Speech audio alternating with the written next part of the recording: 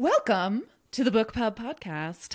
This is a podcast where my name is Leslie. And my name's Madeline, just in case you were unclear about the we part. Talk about an author and the books that they wrote while enjoying a nice cocktail. We'll figure it out one of these days. What this intro is. You're listening to the Book Pub Podcast. I just love that. Y'all are our best friends now. You know us already. It's all great. Even if it's your first time listening, Welcome you're our best of friends. Welcome to the Best Friends Club. Yes. So, yeah, that's what we do. That's what we do. Cue the theme music that we don't have. So we're a circus themed. I guess so. And what's great is that we definitely always start this podcast off sober. And we kind of still don't get crazy with it because we sip a cocktail, but it definitely starts off like we're basically drunk, but we're not. No, we're just silly. Yeah. That's what I always love about it. We just start off silly. And so today is Leslie's pick. Yeah. And we are doing Vladimir Nabokov. Okay, and I'm glad Leslie's gone on past tangents about how we don't need to do a drum roll or necessarily introduce these authors because it is in the description. That's probably why you might have picked this episode. Name. Yeah, but I wanted you to say it so that we knew how to pronounce it. Yes, I'm pretty sure that's how you pronounce it. Oh, great. Well, I feel like that's how Nabokov. That's how everyone says it all the time. I think. Sure. Yeah. I just love that sense of confidence right there. It's how we say it, I think. And what cocktail are we pairing with this awesome Russian man? Oh, yeah. And I will say, so he is a novelist, poet, and entomologist, best known for writing the book Lolita. And he may have inadvertently invented emojis. Oh, that's cool. Yeah, I figured I have to throw one of those fun facts in the beginning so people are like, what? And want to keep listening instead of always throwing them in at the end and being like, if you didn't listen to the whole thing, you didn't hear all this cool shit that you can use for your own cocktail party when somebody brings something up and you can be like, well, did you know Vladimir Nabokov? This is basically a podcast that will help you be a better cocktail party person. Yeah, exactly. Because then you can host cocktails. Yeah. You can have interesting literature conversations. Yeah. Question, even if you never read the book. Yeah, even if you've never read a book. This will help you. Entomology. Isn't that ants or bugs or something? Okay, yeah. so he was a guy that liked bugs. Cool. He studied a lot of bugs. I just want to make sure because, there's so many ologies out there. Yes. And so that's what I named my cocktail kind of after. Oh, cool. Because he specifically, and I'll get into it, was lipidology, which is the study of butterflies. Not liposuction. No, not liposuction. Okay, good. Just making sure. Butterflies, liposuction. Yes. I prefer butterflies. Yes, yeah. And so I named the cocktail LedroNabokov. So here's this one. We have that cocktail party. Sound really great talking about this author, and then get a little tipsy, and then just have a competition to see who can say that cocktail name. LedroNabokov. Sure. Yes, combination of his name and butterfly studying. So this drink is really strong. So it is 3 ounces vodka, 0.75 ounces blackberry brandy, and 0.75 ounces Saint Germain. But wait, I thought you said that you accidentally did. Oh, but so the shot that I have is 1.5, and so when I put in 3, but it's my god, okay, now it makes sense. Yeah, I tried to poison Madeline with too much vodka earlier. Welcome. We're gonna record today, and you'll die. No thanks. Yeah. So, it's really that's what it is. It's got a pale pinky kind of look to it. It's pretty. Yeah. And I put really a lime slice in there because I felt like that was a kind of a fun little decoration. Well, with the lime slice too, it kind of breaks up this color scheme a little bit. And so it becomes this kind of ombre looking. Yeah, it comes ombre, right? It's like lighter at the bottom, darker pink up at top. It's pretty. It looks sophisticated. It reminds me of summer by the way it looks. Yeah. And I was stoked on some of those pictures that we took. So it's a photograph worthy cocktail. So yes. Thank you, LedroNabokov. LedroNabokov. LedroNabokov. Yeah. If you can't say the name anymore, stop drinking them. You probably only need one anyway. All right. So that, woo! That is delicious. Mm-hmm. That's delicious. You get, what I like about it is the berry flavoring, that blackberry flavoring, with the elderflower from the St. Germain's. Yeah. It's actually a lot sweeter than I thought it would be. Right? A lot sweeter than what I thought you would ever make. Yeah, yeah. But it's good. Yeah. And I feel like if you wanted to make it sweeter, you could do something like add some cherries to it or whatever. This is another one, and I know we've talked about this before, that we kind of need like the floating flower garnish. Exactly. It really needs a flower garnish. It really does. Yeah. I need to buy something like that. Like little, I don't know. Anyway, that's a future thing. I actually watched a video on how to make them like sugary so that they're kind of more of that sugary look to them. Oh, yeah. Homemade. So they kind of sparkle and stuff. Oh, that'd be cool. See, that's what this needs. All right. So Vladimir Nabokov was born April 22nd, 1899. Shut up. It's like you planned this. I know, right? I'm like, so I'm going to make sure that this is released on April 22nd, 1899. Ah, that makes sense. Yeah, in St. Petersburg, Russia. He was born in Russia, obviously, with the name. Yeah, that name. His father was a liberal lawyer who wrote many books on criminal law and politics, and his mother was an heiress to a gold mine owner. Oh, stop it. Yes. Okay. So they're living like fancy Russian life. Yeah, like this sounds like the bourgeois of Russia. But they're also more on the liberal end, so they weren't. So yes, so let's get into that a little bit. They're obviously part of, because I feel like just if you're part of the bourgeoisie class, doesn't necessarily predetermine what your political beliefs are, right? And how things are going to fall out when, of course, as you know, we know in 1916 everything goes to shit in Russia. Yes, and so and so they're kind of you know, they're Russian aristocracy. And all of that, but because the father was part of the Constitutional Democratic Party, so that probably helps them. Hopefully, so well, you know, while there's a monarchy, it's not so hot. Like, but they're so they're those weirdos that are like, oh, we would rather have a constitutional democracy than have this monarchy, and it's. I loved your Russian accent. I was trying to just do a pretentious accent. Oh, okay. Well, it came off as a Russian pretentious accent a little bit there. It's definitely quirky. I liked it. Yeah. So, So Vladimir and his siblings received a trilingual education, learning both English and French and Russian at a young age. Wow. In fact, actually, he was better at writing and reading in English before he was at writing in Russian.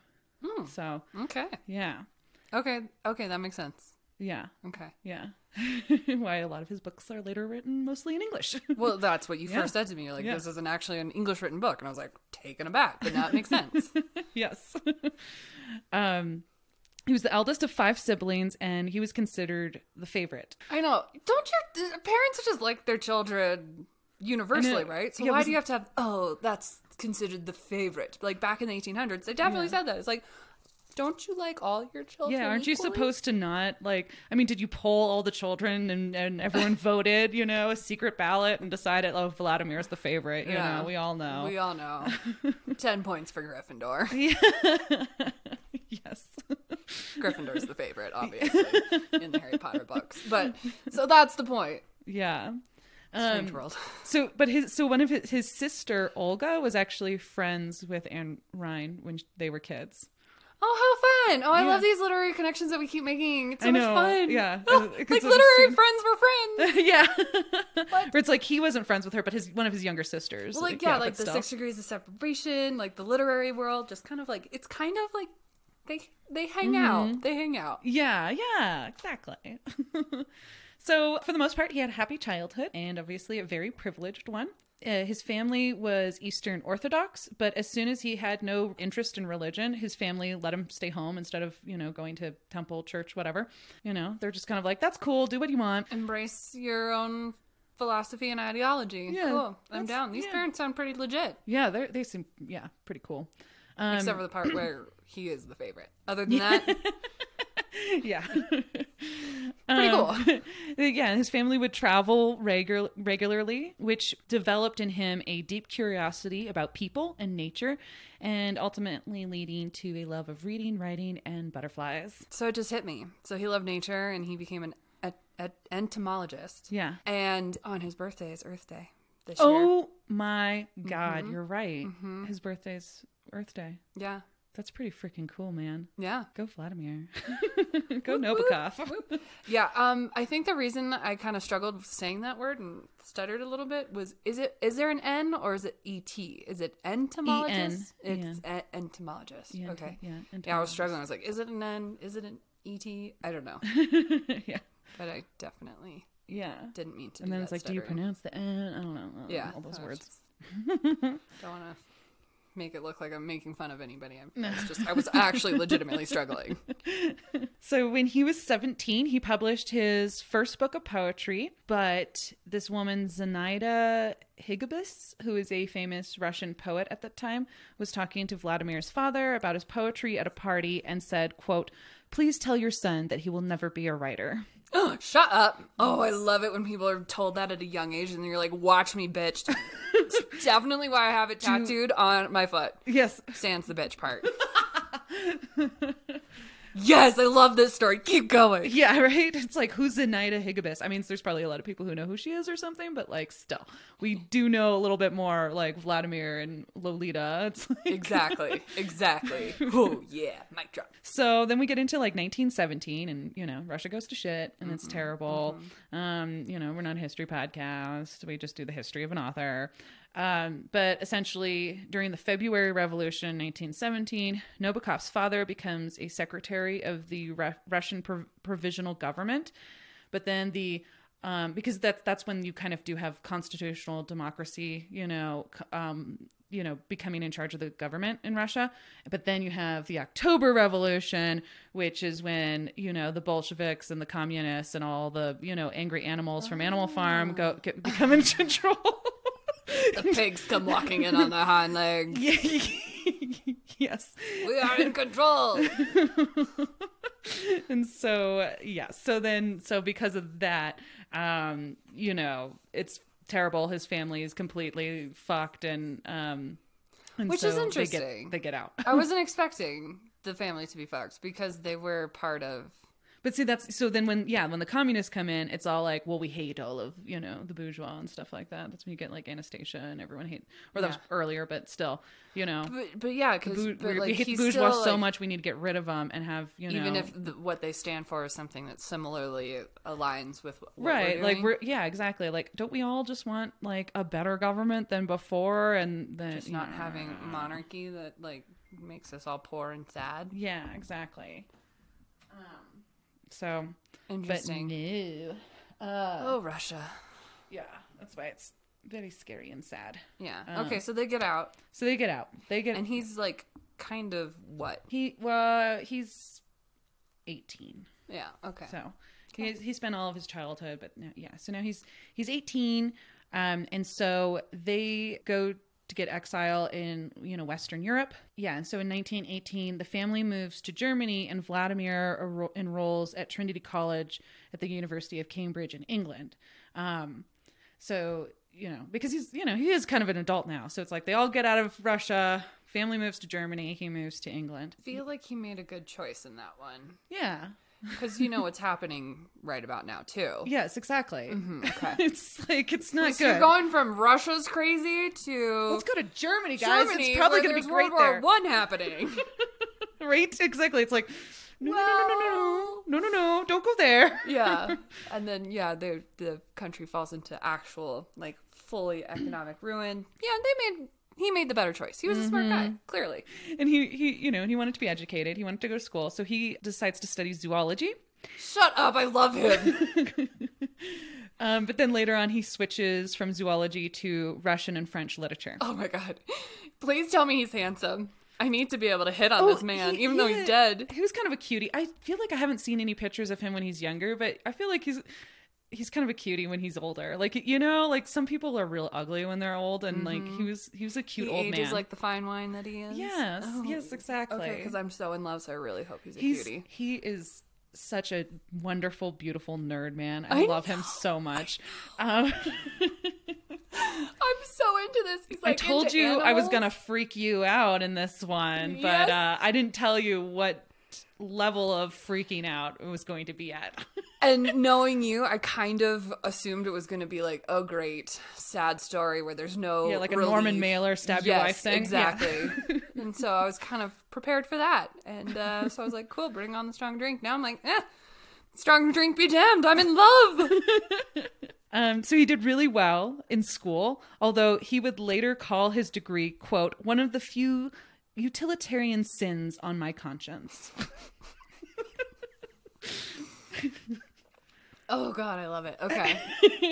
I mean, I'm all for being educated, but definitely like, you know, I totally get where he's coming from too. Yeah. He's like, you know, I could have done this without like doing this. Like wasting my time over here. Exactly. I mean, yeah, if you have like the drive to be interested in things, then it's kind of like, you know, do it, but also at the same time, you don't have to fit into the construct of education. You can, if you are willing to educate yourself and drive for yourself, then just do it. Yeah, it's a Goodwill Hunting thing where it's just like, you know, these kids are enrolled in the school and they get these degrees and they're dumbasses. But then like Matt Damon is like just this genius, you know, and he's just the janitor because it's like he actually believed in the learning, you know, the process. But like, you know, he doesn't have a degree, but he's smarter than all of them. How about them apples? Yeah, exactly. My mom is one of the smartest people out there, and she got a trade school. She didn't go out and like become like this giant. And she's so well read. Yes. You know, so it's like, she didn't need to go to be like, I'm going to Yale and I'm going to get an English degree. It's like, no, she basically has that degree without having that degree. Exactly. Yes, exactly. It's like oh God, I love this episode.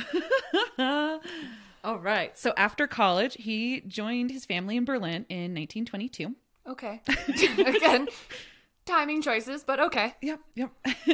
And that same year, his father, who is still involved with like the Constitutional Democratic Party, but like, so it's like, you remember with Pablo Neruda, where it's like these people will do this stuff like in exile, where they're part of the political party for like this other country, but you know, so he's part of the Constitutional Democratic Party in exile. Okay, yes, I do remember that.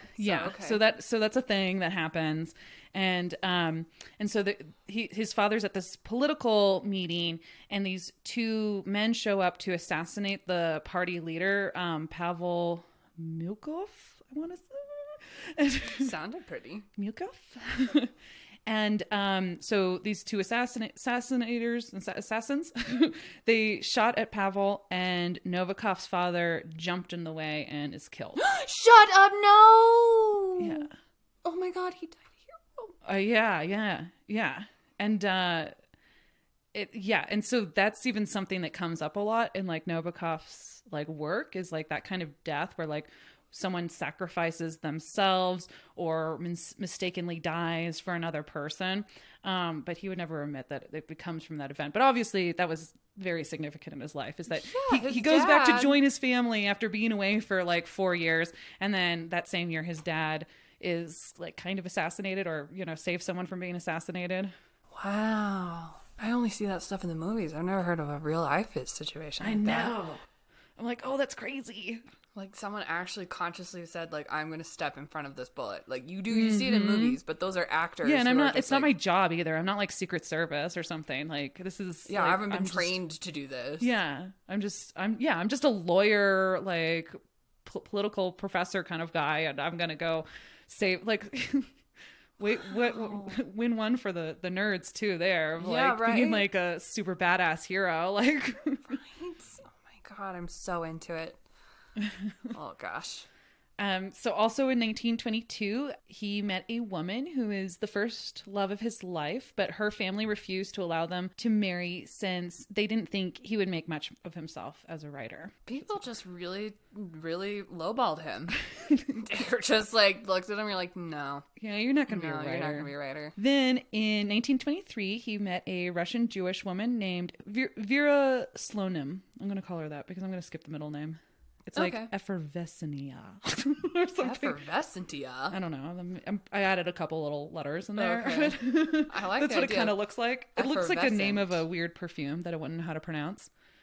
But I like the idea of effervescent because then like she's bubbly. Maybe she's got a bit bubbly personality. Yes. And so she's Russian Jewish, and she lived in Berlin too, and she worked as a translator for Russian literature, which is probably how they met because some of his early work that he was doing in Germany was also doing Russian literature translation into like English and French, and he didn't really know German, but people in Germany were into that, I guess. Makes sense.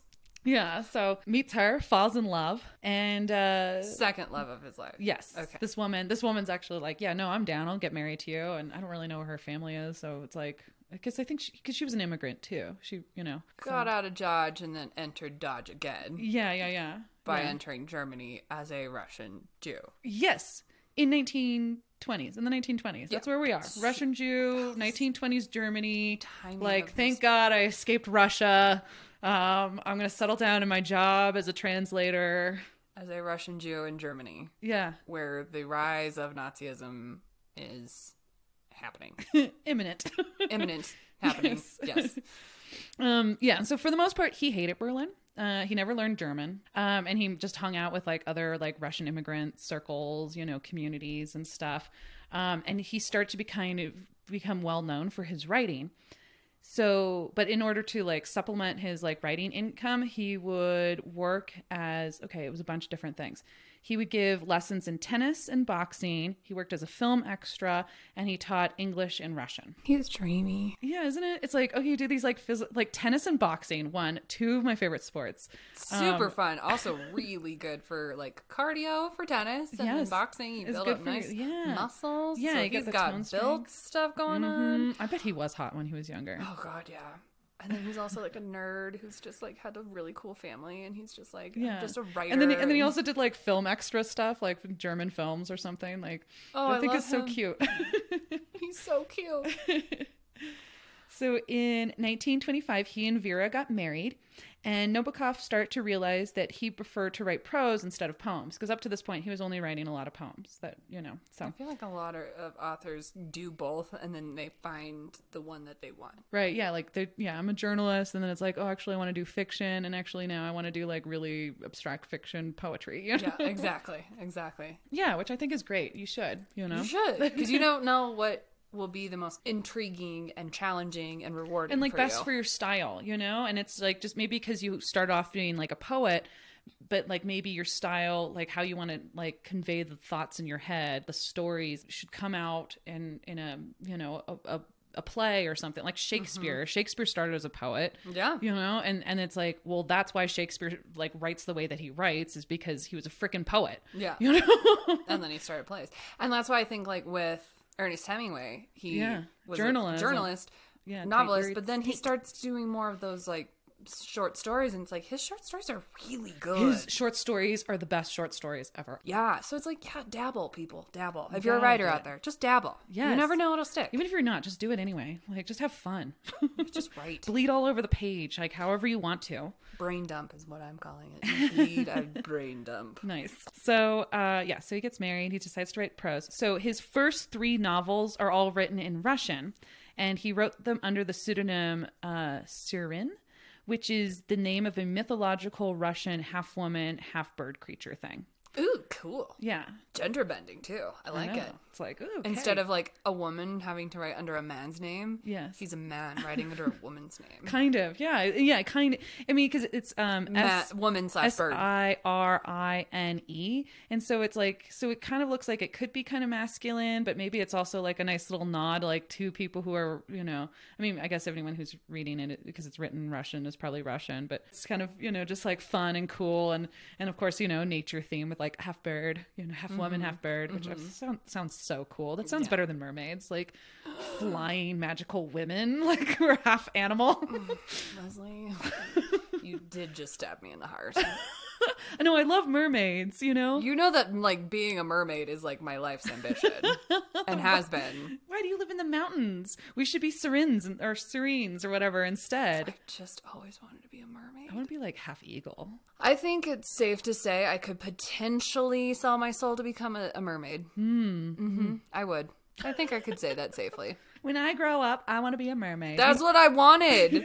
Every time I wished upon a star, went under a tunnel. Can I please be a mermaid? No. In 5th grade, I had a quote unquote, big quotes, boyfriend. And he broke up with me. And then we ended up at a pool party, birthday party.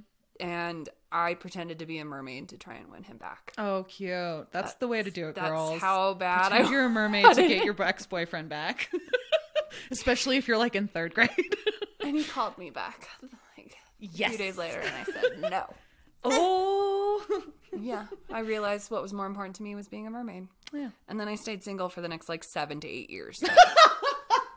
That's besides the point. You're never single if you have a good book. That's true. That's true. That's very true. I should get that on a book bag to take to restaurants when I take my book out on a date. Yes, I do actually do that. Nice. It's time to commit with this book I've been seeing lately. I'm gonna take that one out. Yeah. I asked my book, "Do you want a second glass of wine?" Of course you do. Yeah. Oh, I'll drink some of it for you. Yeah. Okay, so we're weird.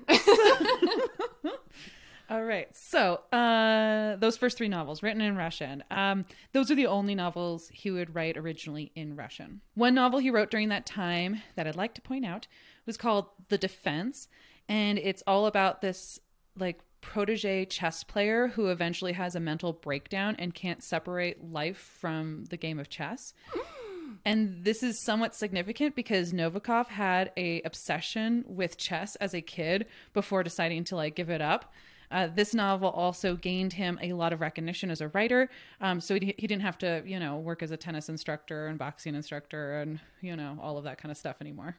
Oh, okay. Well, Yeah. and I like that, especially interesting with the Queen's Gambit out right now. Yeah. There's like a push for chess. Ooh, so we need to Nabokov, read this. The Defense, and I think he translated it in English himself because he was better at English. So he and actually that's something that comes up like all of his early stuff that he wrote in Russian, he translated himself into English because he was better at English anyway. And so he's like, I'll just do it because why not? Like, I know how to speak English really well. Well, and like the thing with translations too, it's not necessarily like a word for word thing. It's how to convey the message correctly. Because there's words that don't translate. Yes. Like the meaning of this is different than this, but it doesn't mean emotionally the same. So I'm glad that he did that because then his same emotions could be there. Yes, exactly. And I think he even he wrote an essay about that, which is like really fun and cool. It's like, oh my gosh, oh yes, translation. You're so cool. Yes. It's like he makes me want to learn new languages just so I can like be like, oh yeah, the difference is the nuance, blah, blah, blah. Like, yeah. Okay. Yeah. Oh, and I also want to point out, so then his 7th novel. Wait, why do I write this here? Because I just said his first 3 novels. He wrote, I will say, I don't know what I did here. Maybe I was messing around with like the order of and what I was cutting and and so I must have cut some stuff or something that I didn't think was like that relevant or important for an hour-long podcast. This is little backstage notes. But yeah, basically during his time in Berlin, he wrote 8 novels. Wow. So the first 3 in Russian, the rest were all in English. Okay. So his 7th. So now we're at 7. Yeah. So at 7, he wrote this novel, Despair. And today it's considered one of his best. It's like right under Lolita because everyone considers Lolita like the best. It's the most well known and, it's pretty easy to read. So Despair, considered one of his best, and it's where he originally developed the concept of an unreliable first-person narrator to like this totally crazy point because like and it's only amplified because the narrator is actually has this like obsessive personality, and he imagines himself as this artist who can like commit the perfect murder and everything. Very, yeah. And so you're only hearing from this like narcissistic psychopath, like from their perspective of the world. And this was like one of the first times this is done, or? I don't know if it's necessarily the first time, but it's like a very like intricate and like complex way to really do a first person narration, as opposed unreliable. To unreliable first person narration. Because you don't see that a lot. Yeah, because a lot of like when you have things like Catcher in the Rye, which is technically like unreliable narrator, but it's like you get so many hints of like how this person's unreliable, you know, as opposed to like totally, you know, like, yeah, if like The Crucible was written as a book and written by Abigail, like it would come across completely different, and there'd be all this fabrication and lies. And so how do you separate the lies that this person is telling from like the truths of the things that actually happened, you know, and all of that kind of stuff. And so it's, you know, very complex. Well, that's why, which sounds really fucking fun. To do a shout out to a previous episode with Shirley Jackson, that's why I struggled so much with Haunting of Hill House, because she was such an unreliable character. Yeah. Who was losing her mind. Yeah. And you're like, I feel like a lot of novels need to have it said on like the book jacket or something, like, you know, just to let you know this is an unreliable narrator, because I think a lot of people will read things from that kind of narration and they won't realize it. And so they'll be like, what? Why is this person promoting this horrible shit and all of that? And it's like, you need, you know, instead of like for themselves realizing, oh wait, I'm not supposed to listen to this first person narration. Like this isn't like, you know, a truth. Yeah. And like, which is like real life, you know, hearing a story from one person's perspective is still one perspective. And that's what I love about unreliable narrator novels. Like they're really fun to read because you're like, I don't know if this is true or not. This is fun, you know? Yeah. And The Haunting of Hill House was the first time I've experienced that. And it was just, it's jarring. It's like super, super jarring. Yeah. And, because you're supposed to trust the narrator person. You're putting yourself in that person's shoes. You're trusting yourself with this character. And you can't, and it's very jarring. Yeah, exactly. Okay, so Despair. I gotta go into it and see if I can handle another unreliable first-person narrative. But it's like, it should be fun because it's all murdery and cool, you know? Yeah. So, yeah. So at this time, he wasn't making much as a writer, even though he's like, you know, he's kind of getting a good career in a sense, but he's not making much. He's not like super famous or anything. But with any of the extra money that he did make, he would use it for butterfly hunting expeditions. So he'd wait, is he killing the butterflies? Yeah, because he's studying them. He'd like, you know, get some extra money and then like go out into like the woods or somewhere else, you know. I don't really know the landscape of outside of Berlin, you know, just areas that he knew that there was like different butterflies, different seasons and stuff. He didn't have a driver's license. He never had a driver's license. Oh, wow. And so his wife would drive him out to different spots that were like loyal known. Wife. Yeah. Oh, wow. Like, honey, okay, can you take me out for the weekend? We're going to go butterfly hunting. And like, and so he'd go out, you know, in these places and he'd spend his free time like catching butterflies and studying them for fun. That's what he did for fun. I love that. I love that. For fun, he's going to go somewhere to a meadow, catch some butterflies, and study them.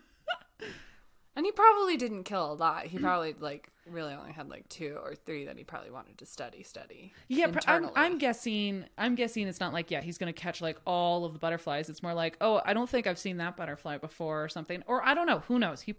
I would say probably over his lifetime, he probably killed, like, hundreds of thousands of butterflies, like, to be real. But, like, but, you know, it's not that bad in the significance of probably how many butterflies he's seen in his entire life. Sorry, isn't that the whole theory of butterfly flaps its wings? Yes, and how he's killing them so you won't die tomorrow. Okay, that's true. Okay, now you put it that way. Yay! So in 1934, Vera gives birth to a son, Dmitri. Oh, God, yes. Yeah. Dmitri, a cute name. Despite not really liking Berlin very much, they lived there from 1922 until the late 30s when, what do you think happened in the late 30s? I don't know. I don't know. Nothing significant in Berlin. Nothing that has been written about, studied, talked about. One of the biggest moments in history. Yeah. So, I mean, yeah. And so it's like Vera, she's fired from her job in 1936 because she's Jewish, yes, you know? Yes. I was waiting for this ball to drop. Exactly. Of course that moment's going to come. And so they decide to book it to Paris. Oh, good. Well, wait a minute.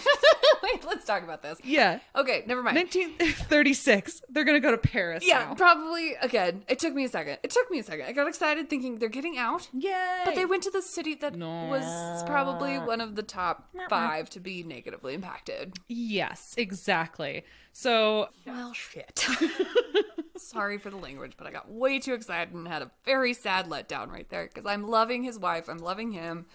Yes. I'm picturing this just like gorgeous, big, strong, Jewish Russian woman who takes her husband out, and then when he's running around catching butterflies, she's sunbathing, reading good literature, and having a glass of vodka and a good cold sandwich. Like I want to be with her. I see it. Yes. Oh, totally. Sorry, that was like totally where my mind was at like 2 minutes ago. Nice. Yeah. So I want her to be They protected. basically, so they go to Paris, and then in 1940, they're like, oh, we should not be in Paris anymore. Okay. At least they're seeing somewhat of the writing on the wall. Yeah. So they're like, oops, nope, this was a bad idea. Oh, and so I do want to say that, before we go back to 1940. Okay. That, you know, in his barely successful first 8 novels or whatever, Successful first 8 novels. Hold on to that sentence really fast. One of the major themes that occurs in a lot of this work is like man's struggle with art. You know, I mean, if you kind of see it, you know, like the idea of the chess player thing, you know, this guy who envisions himself as an artist, even though he's a murderer, you know, but he sees art in his murder, you know, and so it's like understanding the art that happens is like central to understanding his novel, like whatever novel it is that he's writing, you know? So yes. So when you do a little side eye on like Lolita, it's, you know, exactly. Like there is kind of that stuff is important to the novel. So like Lolita, it's like kind of she does acting and dance and stuff like that. Okay. And so there's the performance of things and so then the performance and how do you know, and perverting the idea of performance becomes part of, you know, the central message of like Lolita and how it's like this idea of like showing love in a certain way, but perverting it with like pedophilia, dirtying like, and a story with that. And so it's like, that's kind of what, like, I feel like he does that with like a lot of his other novels is like, that's a big thing. Interesting. Okay. Yeah. And just man's struggle with art and perverting it and twisting it like with an artist and murder. Yes. Yeah. You're perverting it and twisting it. Yeah. Or a person going insane because they're so obsessed with chess and they can't stop seeing chess in their whole life. Like everything's chess. Everything's just different chess moves and stuff. It's like chess is the art and like the story is about, you know, maybe like intelligence versus emotional, like understanding of, you know, how you approach life and yeah. Okay. I'm down. Yeah. He's real smart. Okay. Yeah. So in 1940, they get out of Paris. And lucky he was such a nerd for etymology because when the family decided Paris wasn't safe anymore, they applied to immigrate to the United States and they were granted visas due to Nabokov's background as a teacher and leopardologist. So they're like, oh, you run around the world and study butterflies? Like, that's cool. We actually kind of need somebody to come here and study butterflies. Yeah, I've like kind of mixed emotions on this, but just because I read a very fascinating book recently that I actually really wanted to tell you about. And it has to do with, and it really brings up this question of like political asylum or, you know, safety asylum. Right. And how just as a country based on people who basically emigrated since our forefathers and how we have this like weird desire to like turn people away, even if they're coming from a country that's absolutely in horrible chaos. Right. And it's like, it's so fucked and it's like so horrible, but it's like, well, yeah, I'm glad that he found a reason. Well, yeah, and if you remember, like 1940, that's during a time when it's like the U.S. really put a lot of sanctions on any sort of European immigration. We're, you know, that was a time when we're like, cool, Mexicans come in here and like work in our fields and stuff. We're down with like all of like South American kind of people, mostly Mexicans at the time, you know. Like I just read a book on that and stuff, and so it's like we're down with all of that, but like no, not those Europeans. We don't want the Europeans in here because they got a lot of screwed up stuff going on, and we don't want your screwed up stuff. We don't want to have our hands sticky in that, you know. And so it's like essentially it's like they got lucky with the fact that they're like, because what happened is he essentially, I guess, applied to work at Manhattan's American Museum of Natural History, you know, because he's a big old butterfly nerd. Yeah. And they're like, cool, butterfly nerd guy? Like, all right, you can come. You know? So it's like, cool, because I'm glad that they got out because of his like super awesome interest. Yeah. But also it's like, God, it just reminds you that like, I know. That it hurts. It's, yeah. He got lucky. He got really lucky. Because he didn't study it in school. No. He didn't get the degree. He studied it a little bit, but he didn't get a degree in that. He's just like, no, this is what I do for fun. Here's my work. And people are like, cool, come hang out with us. Yeah. So he found this like awesome, that situation where you just find that right person at the right moment to help you get there. Yeah. And he was super lucky. Yeah. I like butterflies. Oh my gosh. We really need someone who likes butterflies. Yeah. Well, and it's like, it was when with me and getting my credentials, like I had to, the state of Nevada said you have to basically take 4 more classes before we're going to give you this credential. And I was like, no, I'm so close. Like, please, no. And I just so happened to find this one person that was like, if you scan me or email me your credentials right now, I will just print it and pass it on through, and I will sign it, and you're good. Nice. So that's kind of like what I'm picturing for him too. It's like that one person who has a really good heart. Yeah, she's got a butterfly tattoo, and she's just like, oh my gosh, this guy's saying he's going to come here and study our butterflies. Like, I'm so down. I was thinking a little less Valley Girl and more of like, hey, I'm going to do anything I can to screw the system and get the people I can to get in. Yeah. These people have been through enough. Like, clearly they're Russian Jewish. They like, if you look at their history, they lived in Russia during like the worst time to live in Russia. They lived in Berlin during the worst time to live in Berlin. They're coming from Paris, and it sounds like that's not a good situation either. Yeah, so let's get them over here. This person, and I'm making it a she. She is because she's got her butterfly tattoo. She's got her butterfly tattoo, but she's also doing what she can to help the system in a man's world, and so I like this. Yeah, she's I'm gonna buck this system. I'm gonna help this like awesome couple. Yeah, you know. Yeah, the wife that's sitting there on the beach eating beautiful like cold cut sandwiches. Like they're cool with her cute little son. And so they lucked out with this really good ne'er-do-well. Yes, that's what I'm picturing. I'm doing a lot of imagination in this. Oh yeah, you know we're totally taking his life over. Yes, turning into our fantasy now world. Ours. Yeah, so he's there. He wasn't really working at Manhattan's American Museum. He was like a volunteer, and then he got a job at Wellesley. Oh, I can never pronounce it correctly because it's my name and it's spelled almost exactly the same as my name, but with an W-E-L at the beginning. Wellesley. Yeah. So it's like saying like, well, Leslie, you know, that's how I see it. But then I know I can't pronounce it. Well, Leslie. Okay. I get it now. Wellesley. Okay. So he's in New York. They've escaped. Mm-hmm. Gets a job at Wellesley as a lecturer in comparative literature, and he also becomes the curator of leperty at butterflies. Okay. Yeah, probably good to say the butterfly thing. Sorry, people who are pissed off and like, no, it's this. Sorry. Well, especially because the way you were saying it almost came off as like leprosy, and I was like, wait, when did that happen? That too, and I'm like, I'm sorry. And like. We try our best. So he becomes the curator for butterflies at the Museum of Comparative Zoology at Harvard University. And so I'll say during his lifetime, he published 18 scientific papers on etymology, mostly butterflies, obviously. He collected over 4,000 types of butterflies and more than 20 he was the first to discover. And so he got to name them, and he named them after characters in his novels, from his novels. Oh, how cool. Yeah. Oh, I love that. Yes.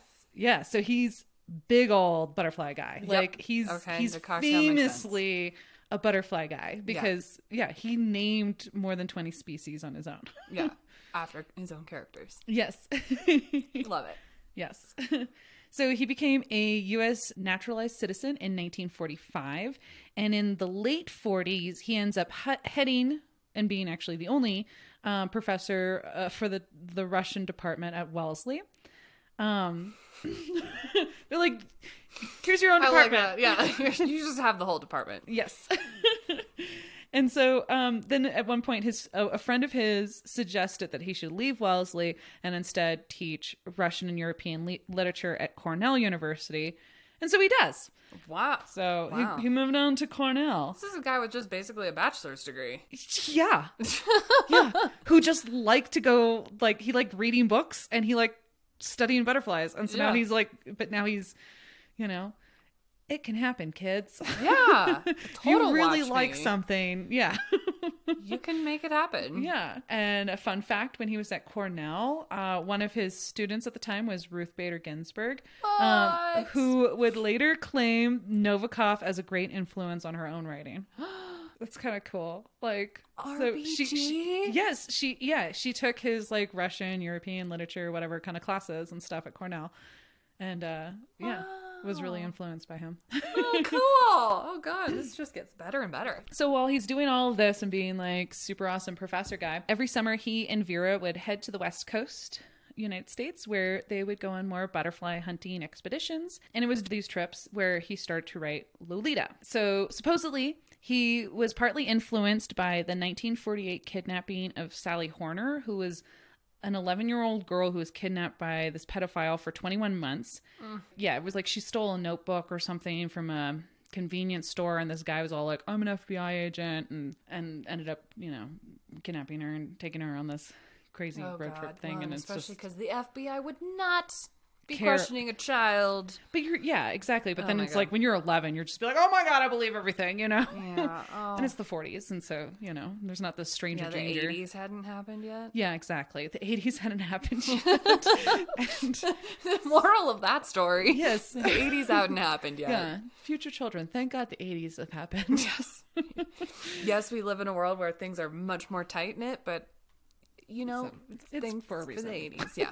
Yeah. And so there's like a bunch of books and things written about how like Sally Horner is like the real Lolita and stuff like that. But Nabokov literally mentions that kidnapping in Lolita. Like he has the character being like, oh, well, I'm not as bad as whatever the name of the guy who kidnapped Sally Horner was and stuff. Like I'm much more clever or something. I don't know, whatever.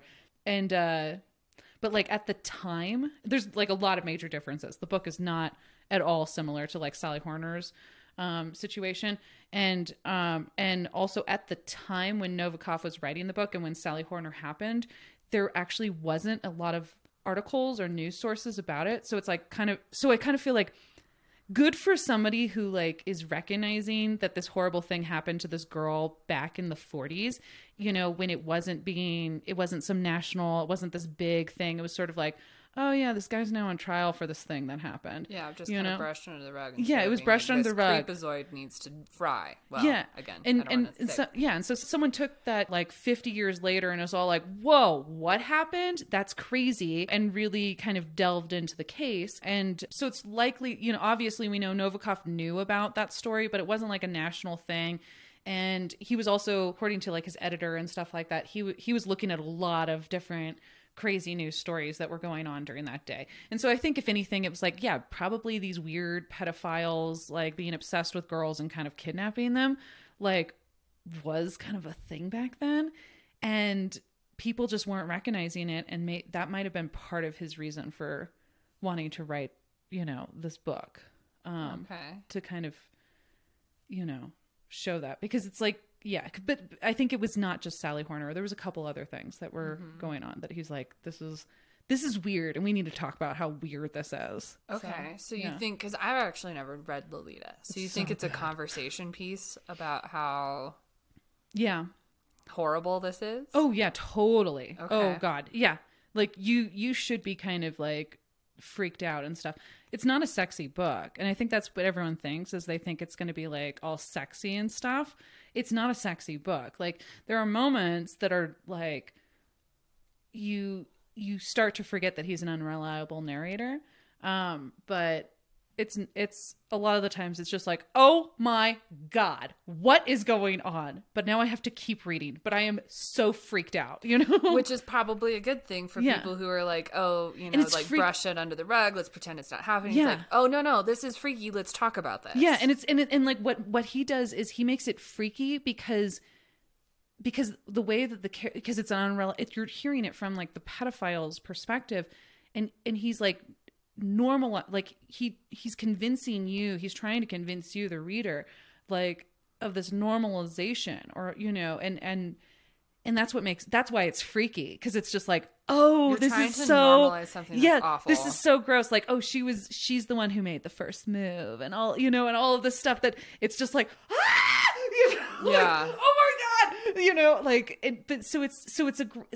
like, you want to keep reading though, because you're just like, how are you so this insane? But also like, you can speak in this way that is just so, you think you're normal, you think what you're doing is okay, you know, and I have to know more, like on a psychological level, I have to know more about this, what's going on in your fucking brain, you know. And you know, the beginning kind of, you know, the foreword and stuff like that, which is also, it's part, like there's a foreword, but it's not an actual foreword, it's part of the book. And so it kind of tells you what's going to happen. And so you're just like, well, how does that happen? Like, I need to know, like, you know. Okay. I'm intrigued, but I'm definitely going to need to be in like a right mindset for it. Yeah. Oh, for sure. Yeah. Because I'm glad that it's not like a romanticized sexy book. No, it's not sexy at all. And that it is actually like, hey, this is fucked. Let's talk about this. And how can we change it for the better? Oh, totally. I feel like everyone should read it, because it is just like really brings to light things in a way that, and I think that's what people don't talk about with Lolita. And I never saw the movie or anything, but you know, I think everyone thinks about it as this like sexualized, like she's this like sexy girl and stuff like that. And it's just like, that is not at all what I'm seeing. It's another unreliable character. Yeah. Where that's trying to convince you.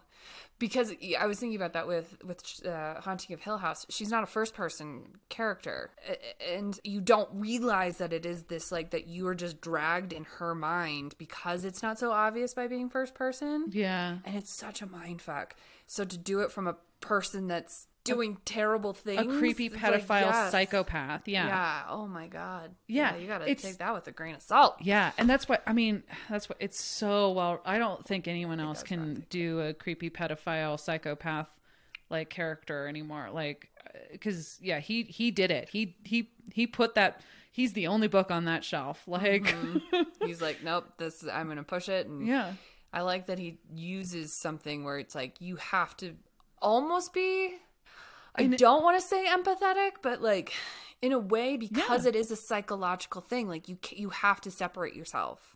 Interesting. It's like, oh God, okay. Yeah, you have to be ready for something to like be like, I'm going to think about this. Yeah. So you can't just do this as a beach read, people. Oh, no. But it's an easy read. It's an easy read, but it's an intense, easy read. I even think like high school kids should read it. Like, and that's maybe the most controversial, you know, but I feel like if you read it in high school, at least you have like the guidance of somebody helping you through like the reading and like how, like, you know, processing like the different thoughts and like, you know, how to think about these different things that are happening in different chapters that are like, but I'm also somebody who like, you know, read Shakespeare when I was 10, so I might be skewed.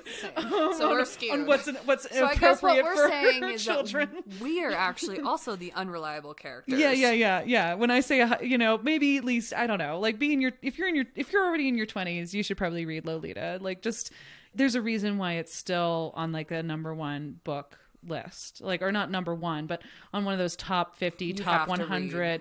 Yeah, you have to read before you die kind of list, because it's. Yeah, and it's really well written, the prose and stuff, and like, you know, like how he talks about life. He goes back and forth between English and French at times, which is really interesting. So it's just the way he uses language on its own is just worth it, regardless of the subject matter. Interesting. Okay. Sounds like I might have a read at some point. I don't know when. Yes. Because I will have to be in a very specific place for it. Yes. And Nabokov wrote Quote, a creative writer must study carefully the works of his rivals, including the Almighty. He must possess the unborn capacity not only of recombining, but of recreating the given world. In order to do this adequately, avoiding duplication of labor, the artist should know the given world. Imagination without knowledge leads no further than the backyard of primitive art. Heavy. Yeah. There's a lot going on. Yeah, you got a lot. You're questioning art, everything. I think that would be a whole hour dissecting that specific quote. Just to show that kind of person. Our future Patreon. Yes. We will talk about quotes and dissect the quotes. Mm-hmm. A whole nother conversation. So, in fact, Nabokov has written that he first started to come up with the idea of Lolita when he was living in Paris in 1940, and he had written a short story that was very similar back then, but after reading it to some friends, he decided that he hated it and, quote, destroyed it sometime after moving to America in 1940. Okay. And this becomes a common theme for Nabokov, to destroy his works that he didn't think was any good. Mm-hmm. While he was out butterfly hunting in Colorado, Arizona, Oregon, he would regularly try to destroy first drafts of Lolita, but Vera always stopped him from doing it. Wow. Like, no, you can't do that. Wow. Yeah. You're like, I hate this. I'm going to throw it in the fire. And she's like, no. Let's see what happens. Yeah. Wow. It was to show his own personal struggle with writing something so psychologically, screwed up, for lack of a better term. Yeah. Oh, totally. Oh, yeah. It's like a Heath Ledger type thing. The novel. Yeah, you can feel it in the novel too, where it's just like, because he puts so much of himself. He talks about like tennis and chess, and at even some points, like he mentions like, you know, oh, this pretty butterfly or something. And I'm just like, oh my God, you put so much of yourself in this novel, in this character, and like the character's wants and likes and stuff. Like, that must have been so fucking hard to do. Like, that must have messed with your head. Yeah. He can't come across like a creep, but he is the creepiest, worst person ever. Yeah. So it's just like, damn, man, like, so he's like putting his like own innocence into it. Yeah, he's like, I'm tearing parts of my own innocence into this character so that it is not so easy on the reader. Yeah. Wow. Jesus, I know. Joseph. I know. Okay. I know. It's like, oh. Okay, never mind. We did need this strong drink. I was like at the beginning, like, oh, this is great. This is fine. Happy-go-lucky episode. Little did I know. I mean, I knew a little bit of Lolita. I knew it couldn't be super duper happy, but didn't think it would be so heart-wrenching. Yeah, like the idea of like how he wrote it, actually, which would actually be a really good movie, is like a movie about Vladimir Nabokov while he's trying to write Lolita. I mean, his whole life would be a great movie. He's part of the Best Friends Club, right? Yeah, he's totally part of the Best Friends Club. Okay, good. I want to hear him talk with Oscar Wilde. I think they would have such crazy, and then Dorothy Parker's just like chiming in. Yeah, and she'd just be giving these little one-liners on the corner, like, you know, and then Colette's out there dancing on the side, and like, and it's just like also whispering like something secret maybe to she's like Dorothy. Hitting on Mary Shelley too. Yes. She's just like, oh my God, Mary Shelley, you're super goth and awesome. Yes. Best Friends Club. Herman Melville sitting in the pool, just like sipping on some Mai Tai or something. Yeah, he's just like, all you people, go to the South Pacific, you'll feel different. And Hemingway's all like, dude, I get you. Yeah, got it. Oh my God, I so want to hang out with all these people now. So it was in 1953 when the family was finally in Ashland, Oregon. Hey, Shakespeare Festival. Shut the front door! Shout out! Booyah, motherfucker. Yeah. I gotta give a shout out because I have been attending the Shakespeare Festival until it shut down because of COVID for 20 years. That's why I had to actually put in just like Ashland, Oregon, not just like in Oregon, you know. He's in Ashland, Oregon, 1953, and that's when he finally finished the novel. Wow. Yeah. So freaking cool, but so sad that it's such a psychologically crazy book. Yeah. Okay. And so then not what he expected at all. It becomes a huge success, being first published in English in France because America was kind of like, I don't know about this. And type censorship. Yep. Mm-hmm. Yep. That was America for you. And then it was published in the US. So then he decides, oh, I can quit teaching and I can work full-time as an author and study butterflies. Yay, dream. The level of happiness on your face too. Woo! Gonna quit my job. I get to write and study butterflies. Oh my God. That is actually the dream. But would you study butterflies, or what would you do? I don't know what I would do, but I feel like I'd want to do something like look under a microscope and be kind of crazy. And, I don't know what though, but I would have fun doing something like that. If I could quit everything because I had a successful writing career, I think it would be fish. Fish, yeah. I feel like you have to choose something. You can't be like, oh, I'm Indiana Jones like everyone else. Like you, but I would study. I would want to like look at something, or maybe I'd play with chemistry stuff, or I don't know, So I'd end up blowing myself up in a garage, and 5 years after I retired. To get you outside, that you're like, I'm writing inside. I'm studying, researching, doing all that stuff. What do? You step outside and no, I would do trees. I love trees. Oh, trees are cool. Or ornithology. I love birds. You know what? I always loved the tide pools and looking at all the different like sea creatures and stuff. And I love telling people. I love doing that. You have so to be I'd probably a writer at the beach then. Yeah, so I guess I would. That's what I would do. I guess I would have to do that. I'd have to go retire, out, and I would go study like weird moss and weird like tide pooled creatures or something while you're writing in your little beach shack. Yeah. Whereas mine, because I'm a tree or birds. Mm-hmm. I would have to so then maybe I would study moss. So then I could still be in the mountains. You could do that. I'd study different. Yeah, exactly. Yeah. I'll study an algae, like lake algae and stuff. Oh yeah. I could still study. Yeah, exactly. Lake algae. I could study like that'd be actually. I know. I want to buy a microscope and go look at lake algae from Crowley. Okay, another subject. Yes, another podcast. This has been like a very tangenty podcast, but I think it's because like we're so excited about him. Yeah. That he makes us excited about other weird things that we want to be weird about. Yeah, embrace ourselves. That's his whole thing. He's weird about things that are not literature things. He's like, I love butterflies, and all I want to do is study butterflies all the time. And like, I can't wait till I can retire and just study butterflies. Like for fun. Yeah, just for fun. Yeah, so that's why I think this has been a lot of tangents, is because he's that cool. Like he is probably one of the coolest. He is. He's so cool. Okay. I'm almost done with him too. So. Say he's still alive.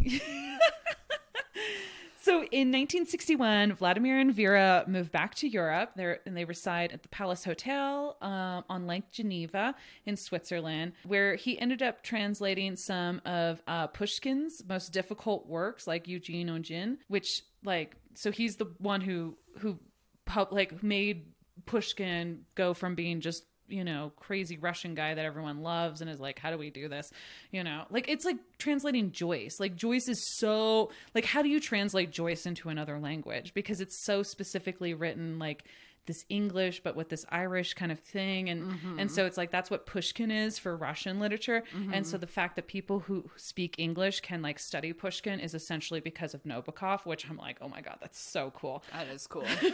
That is cool. Yeah. Oh God, I love him. Yeah. He published an autobiography, and of course he's hunting for butterflies while he's all out in Switzerland.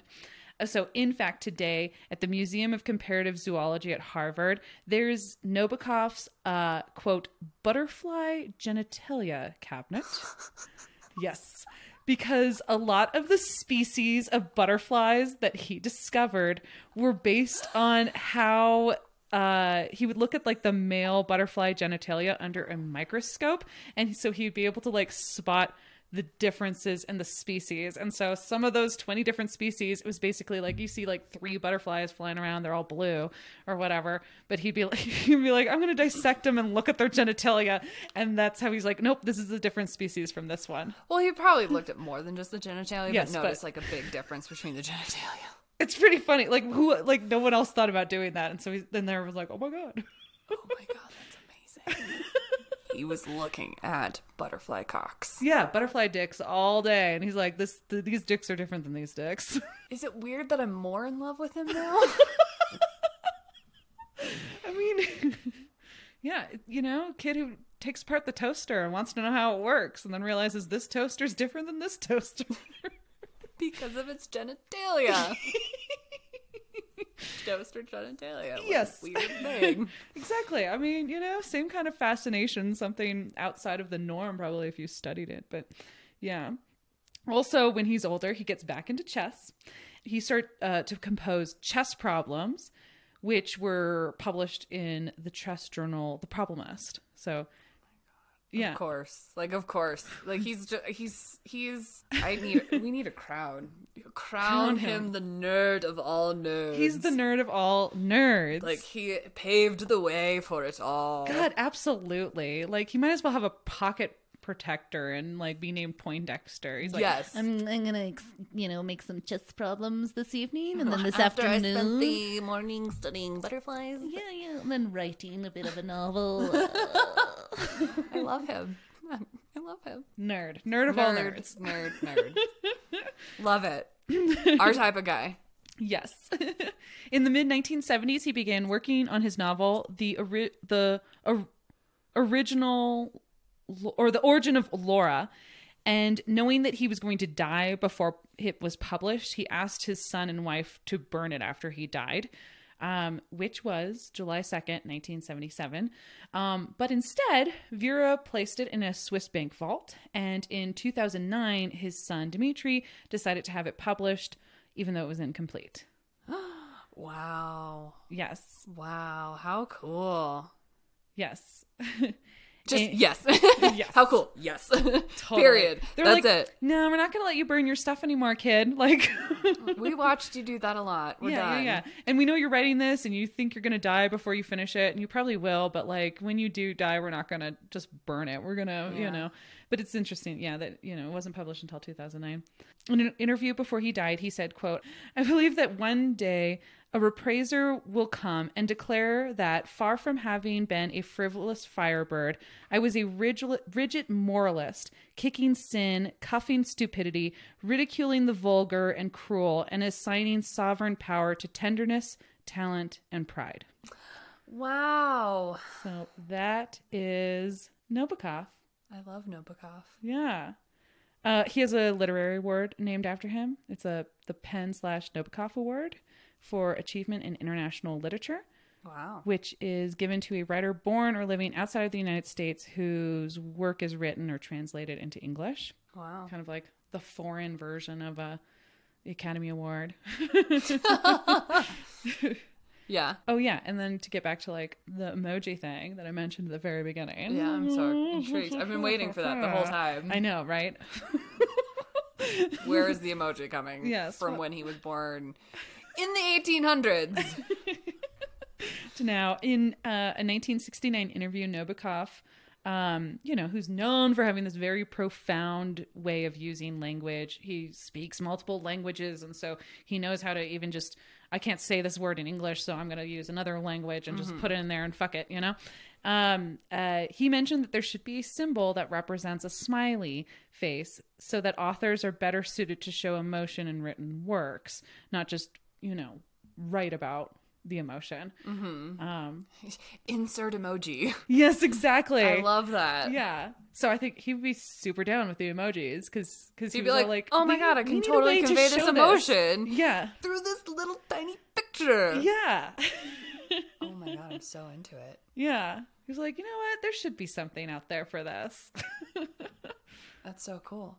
When I think, and writing like, the unreliable narrator thing, if he could put like an upside down emoji or something, to be like, or a clown face or something, like to be like, oh, like I'm going all Jack Nicholson in The Shining right now with this passage, I'm glad you brought up The Shining because that's actually a really interesting,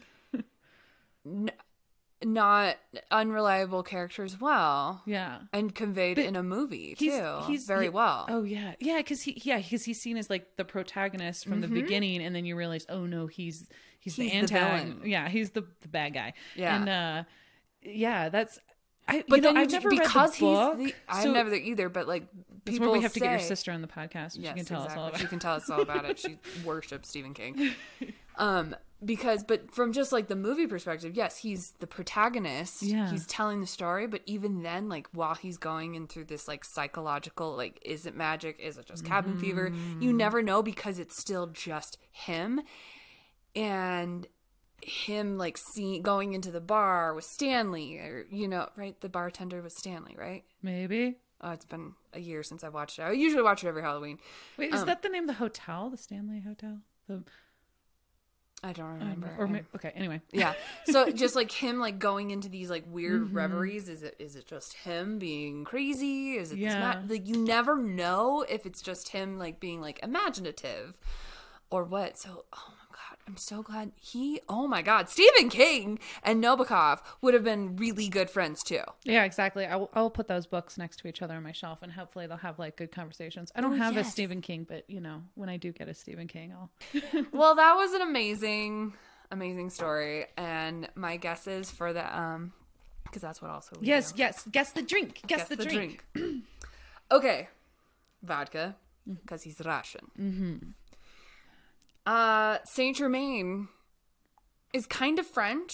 Elderflower, nature. I can smell elderflower while frolicking with the butterflies. Okay, yeah. Or that could also be applied to the blackberry liqueur. Blackberry liqueur. It's sweet, like I know he would be if I ever actually got to be best friends with him. But kind of tangy. Because he obviously was like a nerdy, tangy person. Yeah, introvert. And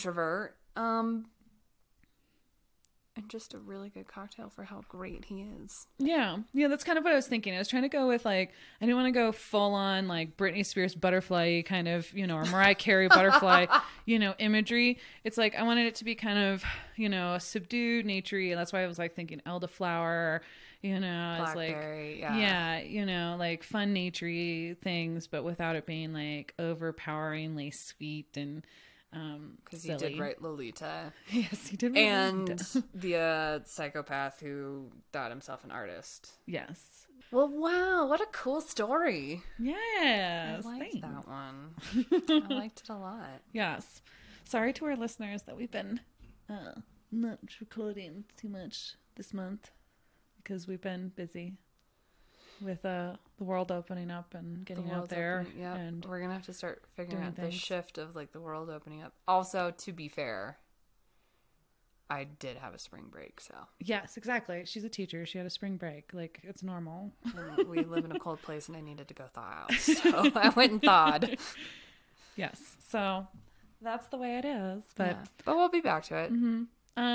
We're on Instagram and... things like that, and you can always find us and things like that. We're technically also on Twitter and Facebook. Tell your friends if you really like us. Please tell your friends, and if you do like us, actually, you can like message us, and we would love to know that somebody other than our own selves are listening. We have like 100 regular listeners right now at this point. I don't see those Thank numbers. you, UK. We love you. Like our new big pop of a country is the UK. So love you guys. Oh my god, I'm totally an Anglophile. So I love you. I studied English so I could go to England someday. So and I mean, you know, if you ever have anything to say, as long as you're nice, like please. Like tell us and talk to us, and like we love it. Small town girls living in a small town world. Yeah, trying to not be journey songs, not be journey songs, not be journey songs, but also bring authors to your living room because we forget the people who wrote the books. We celebrate the books, but sometimes we forget who the people. Like they're actually people behind it. Yeah, and they were cool. And they were really cool. All right. Well, thank you so much. Okay, bye. Sources for this episode include VladimirNabokov.org, Nabokov, and Some Poets of Russian Modernism by Simon Korolinsky. I'm guessing this was like a dissertation, sorry. Strong Opinions by Vladimir Nabokov. Nabokov, The Mysteries of Literary Structures by Leona Toker, or Talker, Toker. And, of course, Encyclopedia Britannical's article written by Melissa Albert. By the way, she wrote the Hip Witch Hazel series, and it's really good. Okay,